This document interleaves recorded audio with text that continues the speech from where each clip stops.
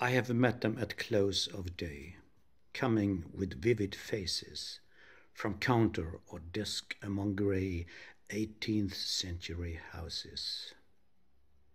I have passed with a nod of the head or polite meaningless words, or have lingered a while and said polite meaningless words, and thought before I had done of a mocking tale or a jibe, to please a companion around a fire at the club, being certain that they and I but lived where motley is worn, all changed utterly.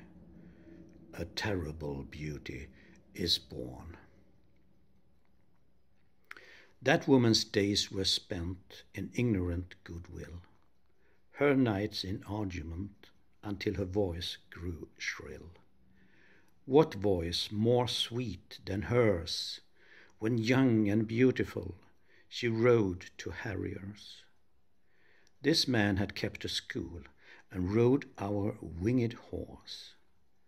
This other, his helper and friend, was coming into his force.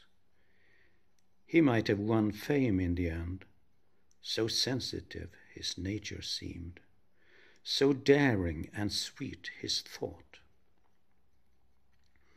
This other man I had dreamed a drunken, vainglorious lout.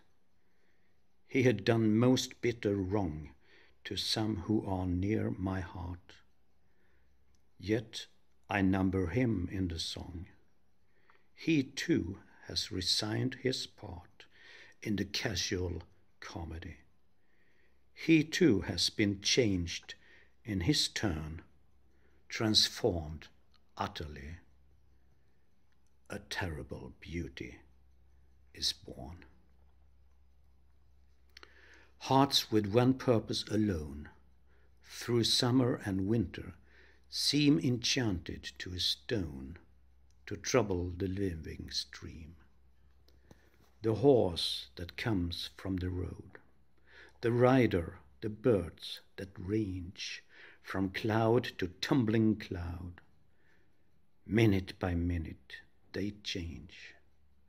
A shadow of cloud on the stream changes minute by minute. A horse hoof slides on the brim, and a horse plashes within it. The long-legged moorhens dive, and hens to moorcocks call. Minute by minute they live, the stones in the midst of all.